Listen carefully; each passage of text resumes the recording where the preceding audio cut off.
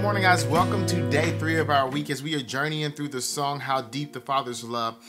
I want to invite you guys to invite other people to be a part of our time. So now is the perfect time to do that. If you haven't already, be sure to subscribe to my YouTube channel as well. You can find me on Facebook and Instagram, and all of those links are in the descriptions. Today we are looking at verse 3, and we're going to start reading with the passage in Ephesians.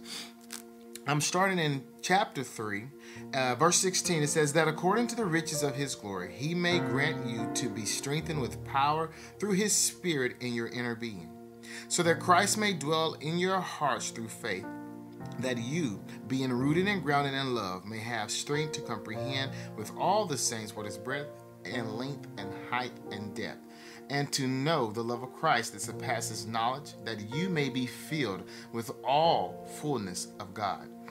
Now to him who is able to do far more abundantly than all that we ask or think, according to the power at work within us, to him be glory in the church and in Christ Jesus throughout all generations, forever and ever.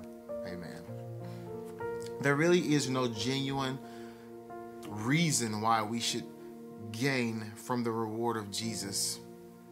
And the place where our heart can go sometime is to a place of privilege. And I think when we walk through certain seasons, it allows us to redial that and to pull back and to examine ourselves and see that in all things, no matter who we are, what we've done, or where we've been, we are not worthy of Jesus as being our ransom and sacrificing his all and all that we receive from him. So it should humble us, but in return, it gives us the strength. His Spirit fills us and reminds us, in no matter the season, no matter what we are walking through, especially in a time right now where everything around so many people are collapsing and uncertain and fear that is settling in. Jobs are being lost. Families are genuinely being hurt.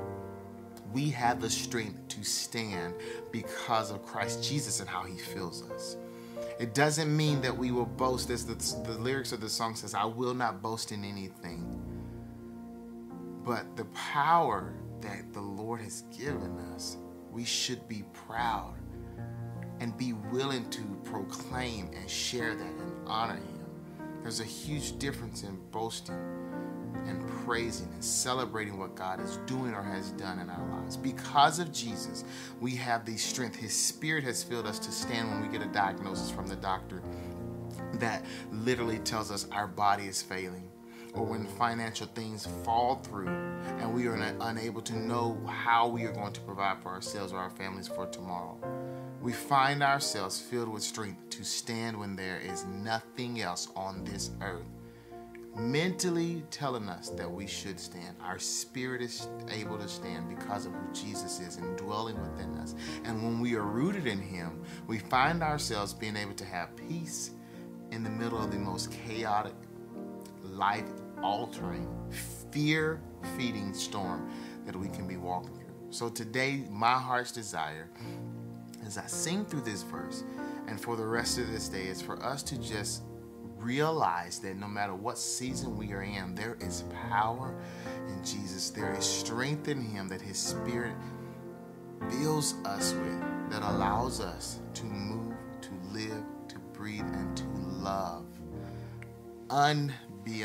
way beyond our natural instinct as humans.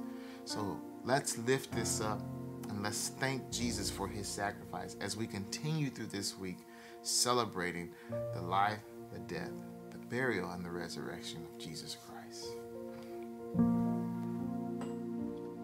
I will not boast in anything,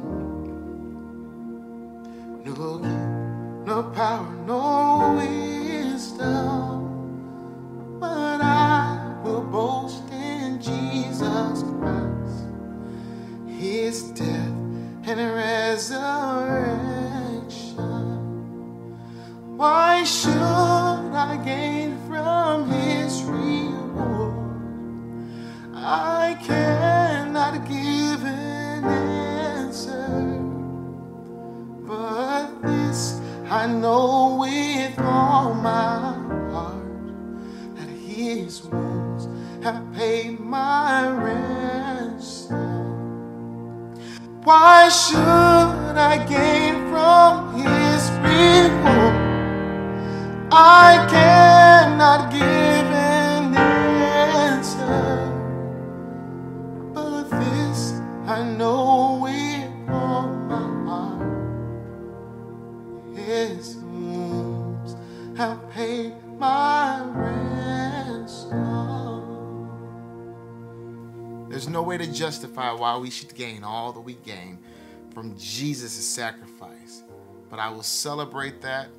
I will live my life forever in awe of what he has done and thank him for living, dying, and being risen from the dead just so that I could live and experience what true love and true life was like. Thank you guys so much for joining me, and I look forward to being with you here tomorrow morning as we actually step into a new song. You guys have a blessed day.